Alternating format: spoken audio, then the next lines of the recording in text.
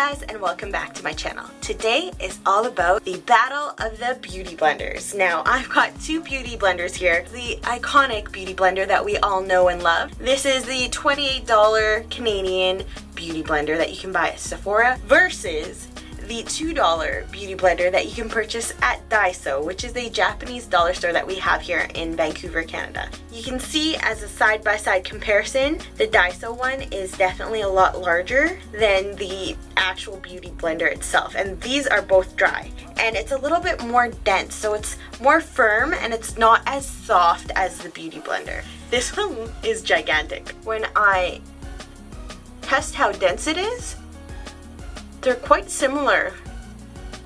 It's not bad. So let's see how well these two do with foundation and concealer. I'm gonna let you guys know my final thoughts as soon as my makeup routine is done. On this side of my face, I'm gonna be using the regular beauty blender, and on this side, I'm gonna be using the Daiso one.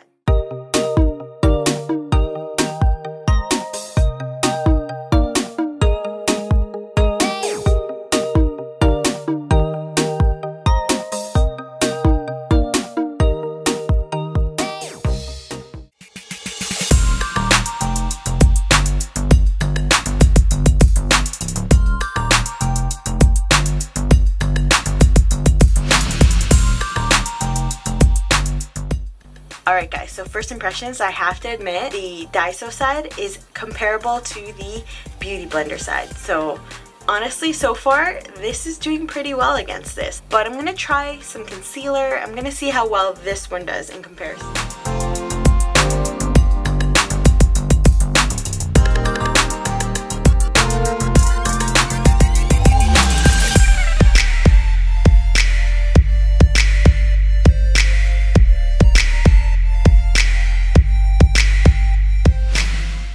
Alright guys, so let's talk about the Beauty Blender Dupe from Daiso. What did I really think about this product? I am quite surprised. At first I thought that this would be really firm and too hard. After wetting it with water, it feels really soft in comparison to the Beauty Blender. Like feels quite similar, surprisingly. And what I really liked about it is the cost is so affordable in comparison to this one. This is $2 versus $28. You're saving a lot of money. And like, look at the bottom.